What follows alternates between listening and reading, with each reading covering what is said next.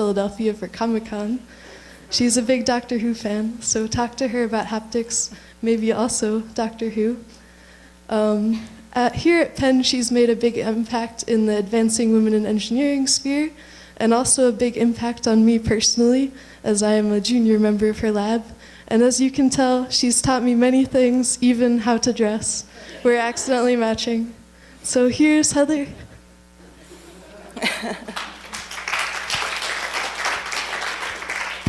Okay, thank you, Naomi, and thank you all for coming out today. I'm really excited to talk to you about my research in haptics. So I want you to start by thinking back to elementary school when you learned all about your 5 senses. So sight, hearing, smell, taste, and touch. So you probably learned a lot about your sense of sight and your sense of hearing, and if you're in robotics, and people in robotics are doing a lot of vision work, focus a lot on on your vision, sense of sight. However, the sense of touch is really underappreciated, and all of my work is in understanding the sense of touch and how we can use that sense of touch to create realistic virtual environments.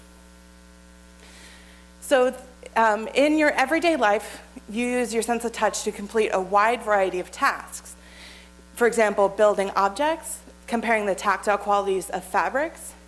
If you're doing something crafty, for example, painting pottery, or even playing with your pets. All of these involve the sense of touch and give you a really rich impression of the world around you. However, in virtual world, you're expected to interact with computers through a mouse and a keyboard. Recently, there have been touch screens which allow you to interact with things directly on the screen, move things, cut the rope here, but you can't feel anything. Like, I can't feel whether I've actually completed the task of cutting the rope. I can't feel what any of the objects feel like on the screen. And so my research is focusing in haptics. So how can we take what we know about the sense of touch in the world around us and transfer that into the virtual domain? So I'm not interested in just allowing you to feel things through a computer. I want you to feel things that feel realistic, that feel the same as the objects that you would feel in the real world. So we use a method called haptography, which is haptic photography, which allows us to take a haptic snapshot of interesting interactions with objects in the real world, transfer those sensations to the virtual world. So one potential application for this, one potential motivation, is in museums. So here, this is a museum in Houston, Texas, and they have a piece of dinosaur skin that allows you to feel what the dinosaur actually felt like. But this is really only a small piece of skin. I want to feel the entire dinosaur. But we can't do that. It's behind the velvet rope. It says, do not touch. So what if we could learn how to record what this object, what this dinosaur feels like, to create a virtual version that you could feel in an interactive museum exhibit, or that you could feel in classrooms around the world, and you didn't actually have to go to the museum. So first, let me begin with a brief introduction of the sense of touch. So you have these 4 main types of sensors in your hand. And they all measure a different part of the sense of touch. So you have the Merkle discs, which give you spatial discontinuities.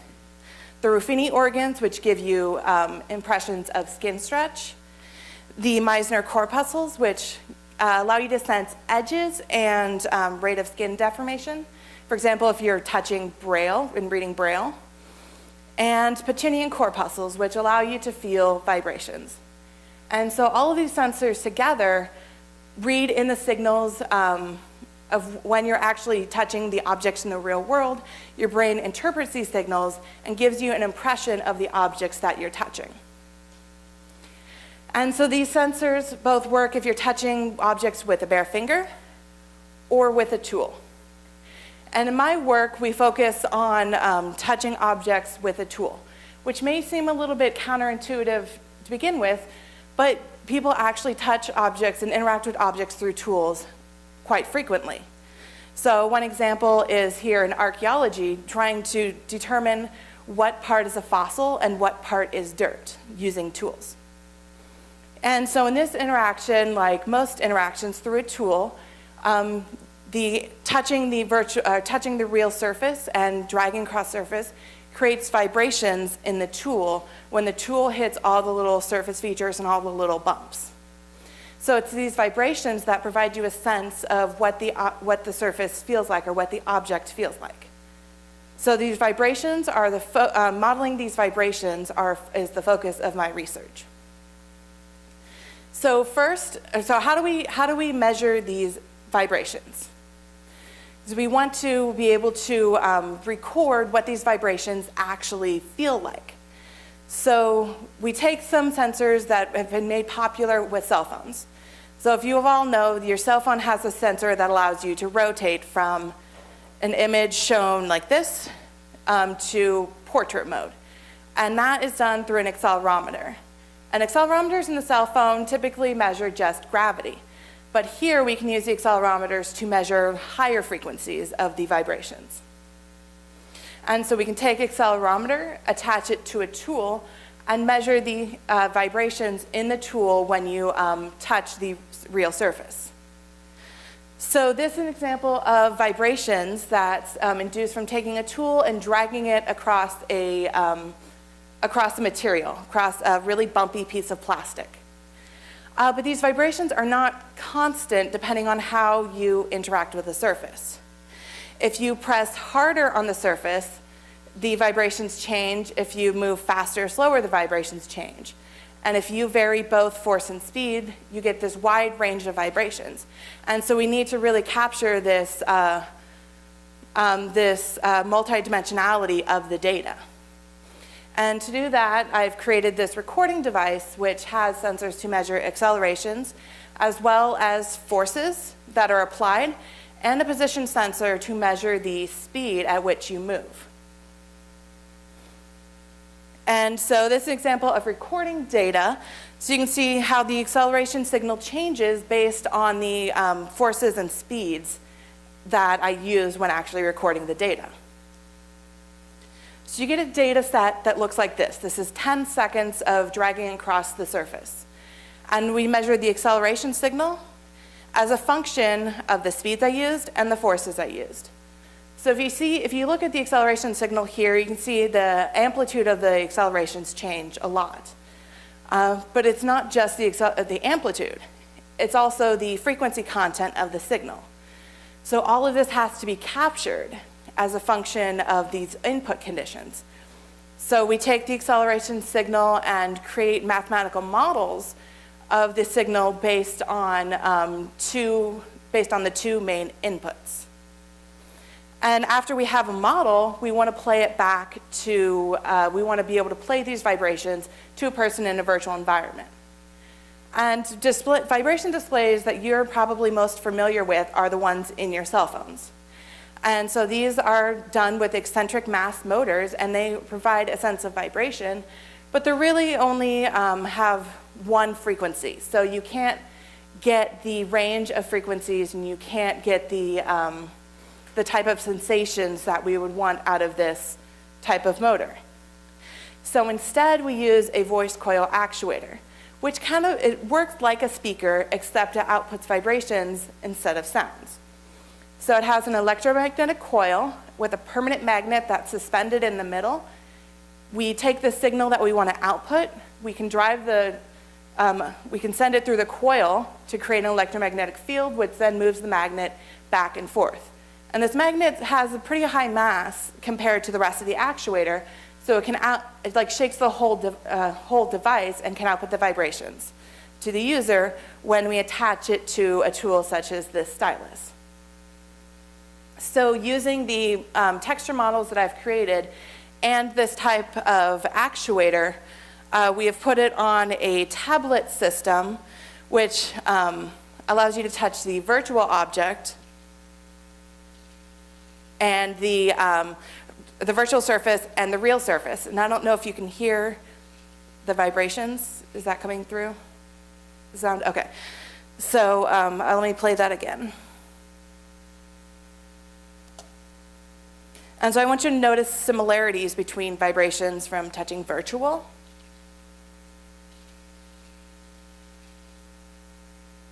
and touching the real. And so unfortunately, the best way for you guys to try this is to actually feel it, but unfortunately in this type of sitting, you can't feel it, so you have to rely on your auditory judgments. So that allows us to feel two-dimensional surfaces. But I'm not satisfied with just that. I want to be able to really reach into the computer and touch three-dimensional objects.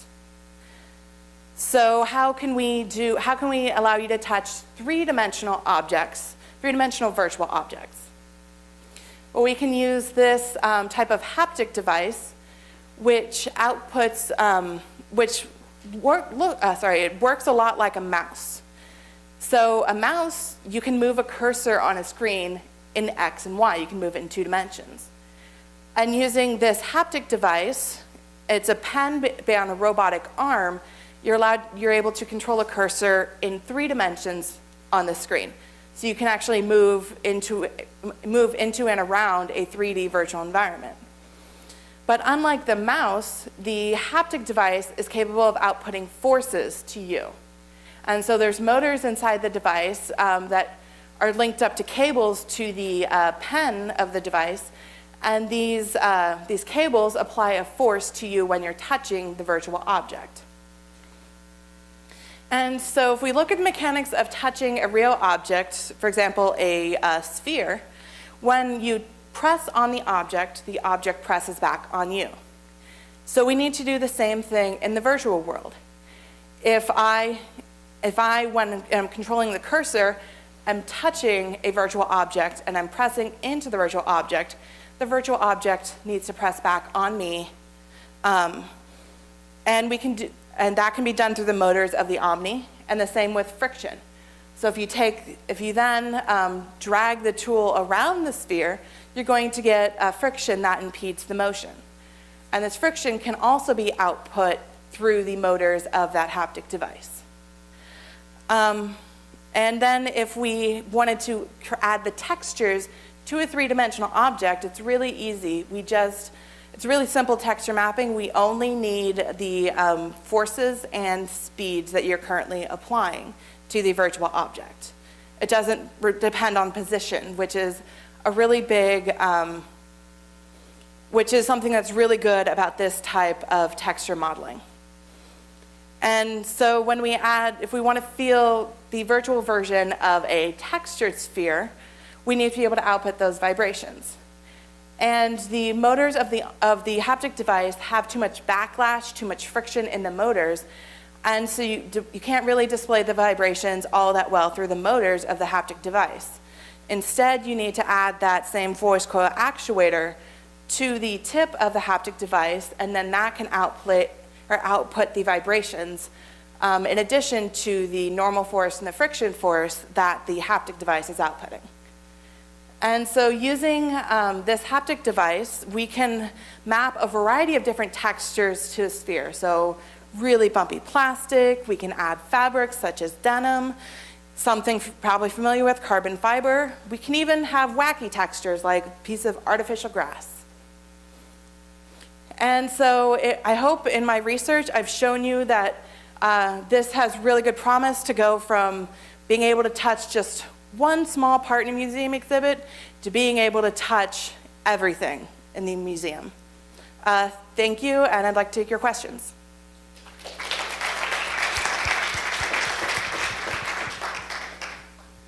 Thanks, Heather. Questions from the executive judge panel? Yeah, I just have one quick question. So in going from the 2D to the 3D models, what did you have to change in terms of your mathematical modeling? From 2D to 3D? Yeah. The actual texture modeling is the same because the output of the texture model only depends on the forces that the person is applying and the speed at which they're moving. Measurements that you can get out of the code from the haptic device, from the drivers of the haptic device.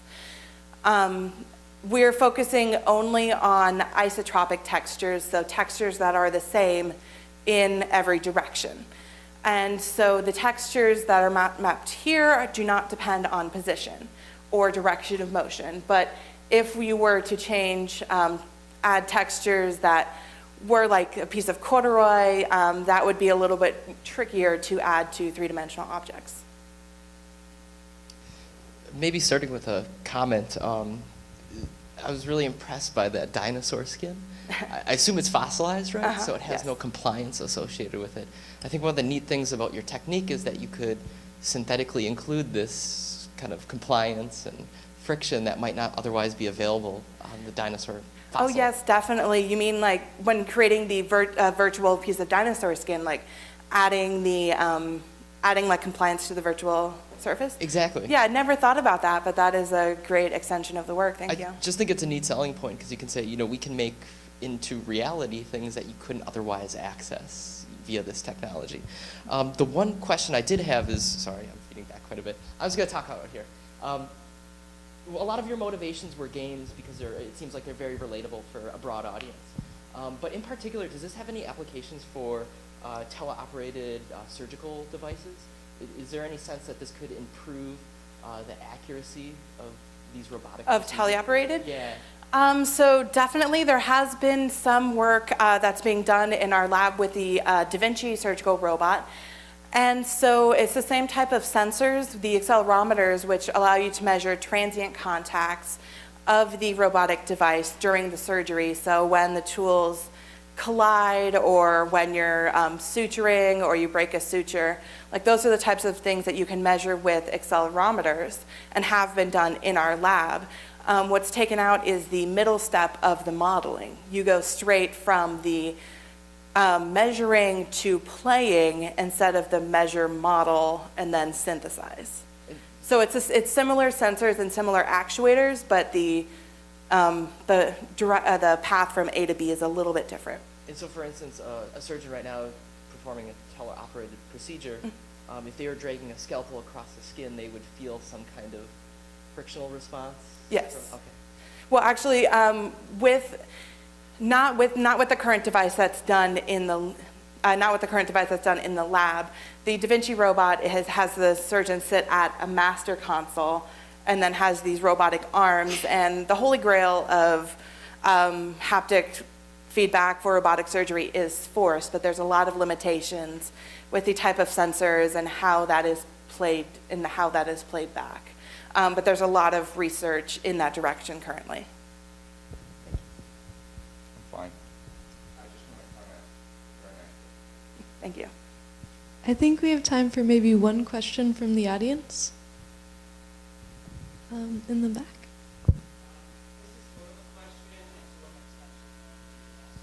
Oh.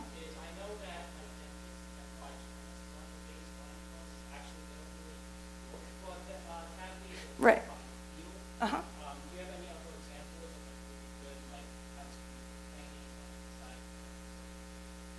Well, dentistry is definitely a very important application. There has been some work that's been done in our lab with the Penn Dental School about recording what you feel when you, the actual stick, the vibrations caused by the stick of the tool in a cavity, and trying to teach medical or dental students to recognize that cue as meaning a cavity. Another potential application is in training for epidural simulators. So right now, epidural simulators are being done with just force feedback, but the different layers of tissue that you have to go through to get into the epidural space, to give the injection, they all feel different. One feels crunchy, one feels really tough, and that's not really captured with the current techniques, but is something that could be done with a similar data-driven approach. I think I saw one other hand, but we're at time for questions. You can so find me grab at Heather dinner. at the happy hour. But for now, let's thank Heather.